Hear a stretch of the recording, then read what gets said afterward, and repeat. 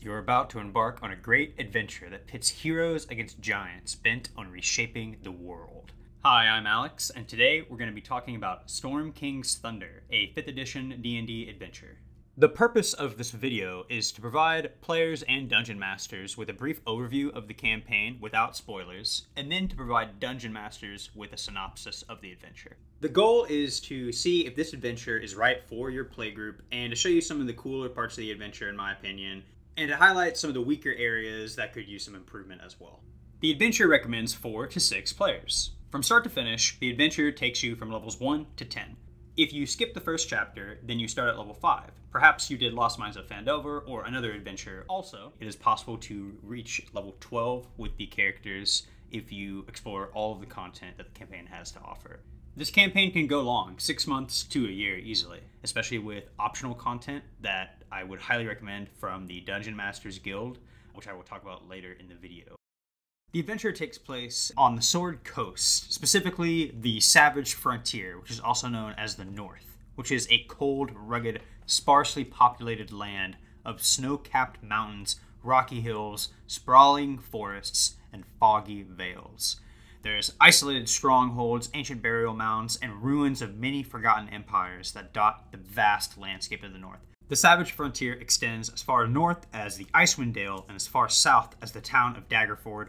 Old roads stretch across this great expanse, towns and cities separated by dozens, if not hundreds of miles of untamed wilderness, hunted by bandits, barbarians, and monsters. But now, in the past couple of months, giants of every kind have emerged from their strongholds in force to threaten civilization as never before. Reports of giant attacks throughout the north have reached coastal cities of Luskan, Neverwinter, and Waterdeep. Giants are almost as old as dragons, which were still young when the giants' heavy feet first shook the foundations of the world, and they spread across the new lands. In the ancient times, giants and dragons fought bitter, generational wars that nearly brought both of the races to their end. This ancient war dwindled their populations so much that small folk were able to flourish and regular civilization began. As a player, you can expect to find great wealth and glory as you battle giants and various creatures across the north. Check out the Sword Coast Adventurers Guide for additional backgrounds and insights for your character that you create. Characters of all races and backgrounds would be welcome in the north. There are many strange individuals that walk the streets of all of the major cities. Some tips for character classes. Keep in mind that enemies will be giants. Spells that target wisdom or dexterity are strong, while spells that offer strength or constitution saves are less helpful. Durable characters are good. The barbarian is a very powerful class in this campaign. You don't need a magic weapon necessarily to fight giants. If you have a crazy polearm battlemaster build or another uncommon weapon you want to use, now is the time. This campaign was made for the giant killer ranger, not only because giants, but due to the large amount of wilderness exploration itself. In-combat healing is mostly useless, other than to pick up your fallen teammates. Healing word is your best friend in this campaign. And finally, a stealthy party can be very helpful, or a character that has Pass Without Trace. You could also speak with your dungeon master and have your background include being a member of one of the factions that are very prominent in the Forgotten Realms. This would include the Harpers, a group of spellcasters and spies who covertly oppose the abuse of power, magical or otherwise. They work alone or in small cells, gather information throughout Faerun, they discern political dynamics within each region, and then they help the weak, poor, and the oppressed, acting openly only as a last resort. The Lord's Alliance. Various settlements of the north have banded together to form the Lord's Alliance, a shaky coalition that proactively eliminates threats to their mutual safety and prosperity. Alliance leaders are often quarrelsome, while their operatives seek honor and glory for themselves and their respective lords. The Emerald Enclave, a group of wilderness survivalists who preserve the natural order by rooting out unnatural threats. They struggle to keep civilization and the wilderness from destroying each other, and they help others survive the natural perils of the savage frontier. The Order of the Gauntlet, whose members seek to protect others from evildoers, placing their faith in deities such as Torm, Helm, and Tyr. They bring strength to their faith, their hearts, and their weapons to bear against villainy. And the Zhentarim, also known as the Black Network, is a shadow network that seeks to expand its influence and power base throughout the north. Its members crave wealth and personal power, though the public face of the organization appears much more benign, offering the best mercenaries money can buy. So if you want to take on some of the strongest stat blocks that the Monster Manual has to offer, and visit some of the most high fantasy settings in 5th edition D&D, then look no further than Storm King's Thunder. The remainder of this video contains potential spoilers for the adventure, but if you're a DM or you've run the adventure before, please continue watching for some Session 0 tips and a more detailed look at the adventure synopsis. This is the final warning. Spoilers ahead. Okay, let's get into what makes this adventure tick and talk about my personal favorite parts of running it. But first things first, we need to talk about the Ordning. Giant society is defined in large part by the Ordning. It's a caste system imposed upon the giants by the greatest of their gods, Ordning the All-Father. The Ordning determines where a giant stands among his or her ilk. Traditionally, storm giants have stood at the top of the Ordning. Tall and powerful, they struggle to keep the weaker races of giants from despoiling the realms of the small folk and sparking conflict. The greatest storm giants are powerful seers, skilled at identifying and interpreting cosmic signs and divine omens. The aloof and aristocratic cloud giants, one step below the storm giants, rarely interact with lesser giants or small folk. Extravagance defines their culture and their place in the Ordning. Below them are the warmongering fire giants and the merciless, predatory frost giants. Fire giants rank themselves by their forging skill, whereas frost giants rank themselves by their martial prowess. Near the bottom of the Ordning are the xenophobic stone giants, who mostly live underground. They regard the surface world as a realm of dreams. How well they sculpt stone determines their place among their peers. The lowest and smallest of the true giants are the hill giants, as gluttonous as they are loathsome. Hill giants are dullards, who live in fear of their more powerful giant cousins. In hill giant society, the biggest rule. So, the conflict in Storm King's Thunder begins when Ordning the Allfather suddenly shatters the Ordning, pitting the 6 giant types against one another, while keeping some semblance of order within each type. By doing this, Ordning has spurred Cloud, Fire, Frost, Stone, and Hill Giants to challenge the established hierarchy and reforge their destiny. All the giants sensed the upheaval instantly, and now the giant types fiercely compete against one another, striving to create a new Ordning through their deeds and accomplishments. These giants' calamitous endeavors have not only put the settlements of humans and other small folk in jeopardy, but also attracted the attention of the giants' ancient enemies, the dragons, who would not abide to the rise of another giant empire. Small folk can only speculate as the cause of the giants' unrest. It remains to be seen whether the old Ordning between the giant types will be restored, or whether a new hierarchy will replace the old one, knocking the storm giants from their lofty perch. In this adventure, the player's aim is to see the storm giants restored to the top, as that would provide stability to the land once again, and would cause the giant attacks to end. However, this goal is beyond the understanding of the players until partway into the adventure. More on that later. Prior to the shattering of the Ordning, King Hekaton was arguably the most powerful of all storm giants. From Maelstrom, his citadel deep within the trackless sea, he presided over a court that included representatives from every race of giant, from the mighty storm giants to the lowly hill giants. With the power of the Wormskull throne, a gift given to him by his wife to keep more unruly giants in line.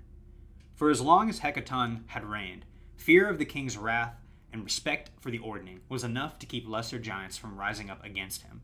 But in recent years, King Hekaton has become convinced that the age of giants was past, as evidenced by the growing distance between the giants and their gods. Ordning the Allfather didn't answer prayers, and his divine offspring, the lesser giant gods, were out of touch, constantly waging war on one another on the outer planes. Hekaton came to believe that the giants were no longer the rightful masters of the world. Then, several months ago, Hekaton's fear became a reality when the Ordning was shattered by Ordning the Allfather. The king was profoundly shaken by the realization that the storm giants might lose their apex status among giants. In the aftermath of the upheaval, he did his utmost to hold his court together, bullying weaker giants into submission. Hekaton's wife, Queen Neri, was particularly fond of the small folk. She visited them often in the years before the Ordning was sundered, rising up out of the sea to meet them on the shores of the Sword Coast. Neri urged her husband to respect the civilizations of the small folk and leave them alone if he could not form alliances with them. But Hekaton, inherently distrustful of the small folk, wanted nothing to do with them. Neri continued to visit the small folk from time to time, even after the upheaval, until the day came when she failed to return from one of her trips. Hekaton's younger brother found Neri's corpse shortly thereafter on a small island, where she had been known to meet with humans. It was clear that she had been killed by small folk. Sarissa, the king's youngest daughter, shared her mother's affection for the small folk and stood next in line to inherit the Wormskull throne. She urged her father to uncover the truth before lashing out at anyone he encountered. Hekaton was swayed by his daughter's level-headedness and wisdom, and he set out to learn how his wife had met her end. Unfortunately for the king, he was blind to enemies not only in his court, but also in his family. In fact, the seeds of discontent in Hekaton's family were planted over a year before the Ordning was shattered, when the king decided that his two eldest daughters, Mirren and Nim, were unfit to rule. And he saw signs that pointed to Sarissa, his youngest daughter, as his most worthy successor. Mirren was tempestuous and prone to emotional outbursts, while Nim was the opposite, as cold and unloving as the sea. While Hekaton adored them both, he doubted their ability to keep the lesser giants in line, so he named Sarissa as his heir apparent. Mirren and Nim abided by his decision, but secretly they blamed their mother for persuading their father to pass them over. Mirren and Nim seethed inside, but were too terrified of their father to do anything, until a recent arrival to Maelstrom, named Iymrith, wormed her way into Hekaton's court and goaded them into action.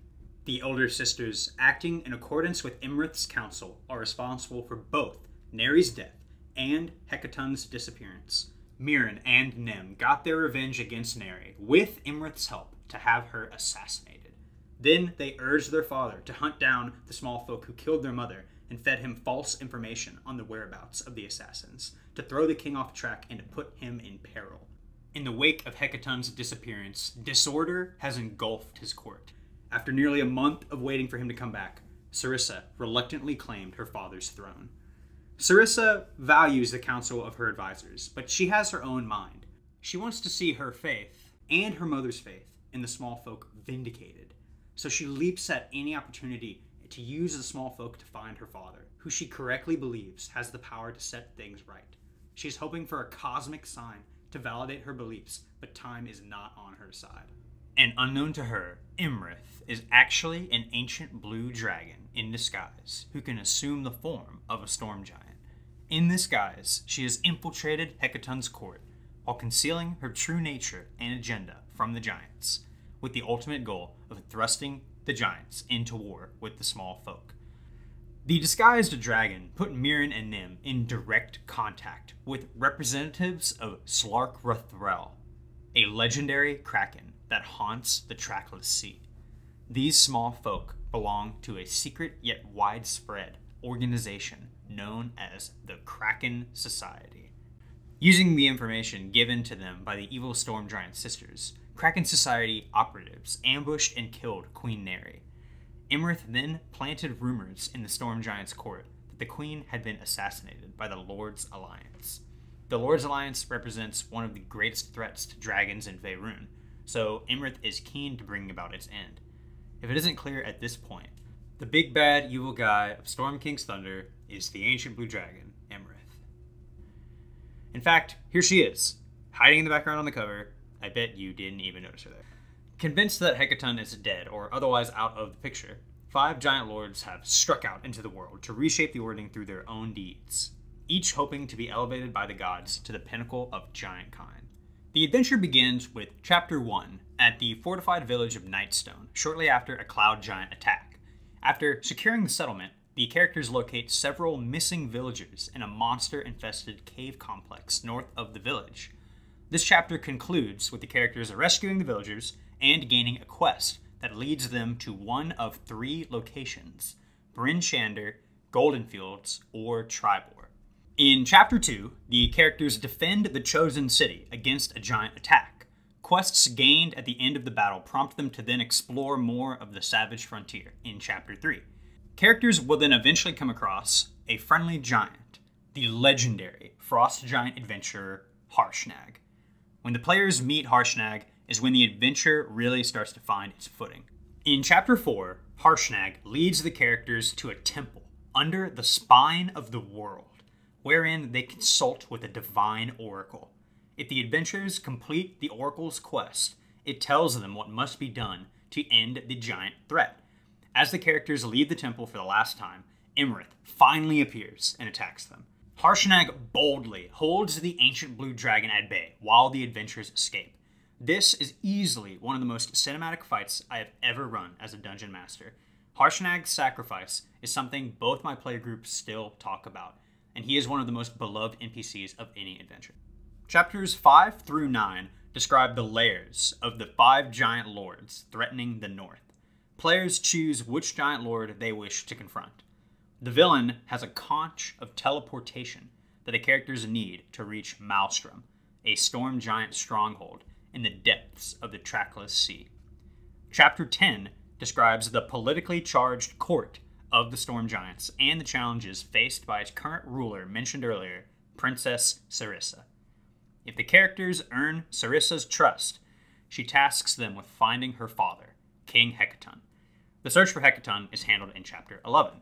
After rescuing Hekaton, the storm giants are happy to let the characters deal with the remaining evil giant lords as they see fit. In fact, the players gain an additional level for each 2 they defeat beyond the first. When the players are ready, Hekaton joins forces with the party to slay the evil dragon Iymrith in Chapter 12. Once Iymrith has been defeated, the players have essentially beaten the campaign. If Hekaton survives this final battle, he reclaims his throne. Otherwise, his daughter Sarissa becomes queen. In either event, the storm giants forge an alliance with small folk against the enemies of giant kind, dragons. This act might be enough to restore the Ordning as it was, or the future of the Ordning might remain an open question in your campaign. So, Wizards of the Coast leave the important decision-making to the DM as usual. Storm King's Thunder is not a ticking clock adventure, meaning that the characters are under no pressure to end the giant threat quickly. The plots of the giant lords take months to unfold, giving the characters time to explore the north, travel from place to place, and entertain distractions. Some players might feel a sense of urgency to stick to the main storyline as much as possible, missing out on many elements of the adventure. Others might be willing to follow loose threads and stray away from the main story, hoping to take the adventure in interesting new directions. The adventure allows for a fair amount of wandering, especially in Chapters 3 and 4. You have room to add your own quests or homebrew content. The North is very diverse, so almost any quest can be dropped somewhere in the world. I recommend Kraken's Gamble and The Flying Misfortune, both from the Dungeon Masters Guild. The former is an almost grim quest that brings the players in contact with the Kraken Society much earlier in the campaign. And the latter is a heist quest where the players are put in direct conflict with Iymrith's 2 adult dragon children. Both quests are connected to the plot, but are not part of the original adventure. Wow, this video is getting way longer than I anticipated, but let's finally talk about what you might be here for, my opinion. What does Storm King's Thunder do right? Harshnag. Harshnag is an incredible NPC. He is strong, iconic, and has star power. He makes encounters easier to balance against other giants. He can soak damage if it becomes needed, and he can dish out as much as he can take. His backstory is compelling to the players, and he takes an active role in progressing the story. All of these traits make his sacrifice and potential death all the more satisfying. Strong stat blocks. Every crit from a giant makes the table silent. The constant threat of a TPK looms over the party during the early stages of this adventure. When the players finally gain the power to challenge the giants, they feel as if they have grown significantly. It is a satisfying power creep for both players and the DM. Open-ended. As said in the synopsis, there is a ton of room for modification to adding new content. The adventure is long, and it takes place over a vast landscape. Dotting the wilderness with random encounters and quests is entirely within the realm of reason. and having a ruin suddenly unearthed in a place familiar to the players is not outside of ordinary. The setting. The lairs of each of the giant lords are unique locations that all bring a fresh perspective to the classic dungeon crawl. In this adventure, you can find yourself in a castle in the clouds, an ancient forge deep in the mountains, an iceberg fortress drifting through the sea, an impassable dark canyon filled with forgotten secrets, a seemingly impenetrable wooden den of goblinoid engineering, and more. So what does Storm King's Thunder not do so well? Combat adventure. There's only one real puzzle in the entire adventure, and Harshnag will tell the players the answer if they get stuck. You could also argue that questioning the Oracle itself is also a puzzle, but again, Harshnag provides the answer if the players are stuck. Most of the conflict must be solved with combat. Some giant lords can be convinced to back down if threatened properly, but most must be dealt with lethally. Role-playing exists in this adventure. For example, the sequence of political turmoil with the Storm Giant's court. It just can be far in between the action. Missing maps. Some of the major cities and encounters do not have battle maps for each unique setting. The Roll20 version of the adventure offers a blank encounter map to use for these situations, which is bland after continued use. However, since this adventure takes place in towns that are featured in other stories and adventures, you can find a lot of free assets online for certain towns and areas. The Dungeon Masters Guild has even more optional content for Storm King's Thunder, which includes these missing maps, including maps for the 3 major locations in Chapter 2, which is one of the most apparent missing maps from the original adventure. Oversaturation. This is a strength and a fault of the adventure. Some DMs may be intimidated by the vastness and open-ended nature of Storm King's Thunder, and I completely agree. The descriptions for some locations leave something to be desired, and the world can seem empty if you don't take the time to fill it with things to do. It can also be difficult to make each town and location distinct and memorable, since the players move around so often. That being said, there's a ton of content the book has to offer you. You just have to ensure your players have the opportunity to do it. If things need to be moved because your players have been avoiding a section of the explorable map, then make adjustments. You can always have the adventure come to the players rather than them seek it out. Lack of direction. Kind of an extension of the previous point, this adventure makes little to no attempt to clue the players into what is happening in the giant society. Without modifications, the BBEG of the adventure does not show herself until Chapter 4, after the players have already confronted the Divine Oracle, giving them no opportunity to question the Oracle about Iymrith. The first half of this adventure has the real possibility of going completely off the rails. Without NPC or DM just flat out telling the players what they should be doing, the adventure struggles to give the players any sort of direction, until they meet Harshnag. I do believe that the intention of the adventure is to just wander around the north, until you gain enough power to actually stop the giants that are ramping about, while learning about the effects the giants have had on the civilizations of the small folk. New players especially can be confused about what they should be doing, or why they are doing a particular thing to begin with. Some players arrive at the Oracle with no ideas as to what they should be asking. Many players believe the intent is to overthrow the Storm King, or that somehow the Storm Giants are meant to be the final villains. While this perspective is good to have at first, after they meet Harshnag, the players should hopefully learn the truth. As written, the players may not even discover the truth behind Iymrith's treachery until after rescuing Hekaton, and at that point, Iymrith should be long gone, having fled to her lair, which removes a very interesting encounter when confronting her in Maelstrom. Overall, I would recommend picking and choosing a few moments early to introduce Iymrith, the Ordning, and King Hekaton's court. All that being said, all of the tools for a good adventure are there. Overall, I would highly recommend this adventure. At least give it a read, or you can show it to your group and see what they think. I hope you have a better understanding of what to expect from Storm King's Thunder. I have plans to make a video for each chapter in the campaign. Consider this the video for Chapter 0. Please be sure to check back for those videos for more tips and my experience running the game.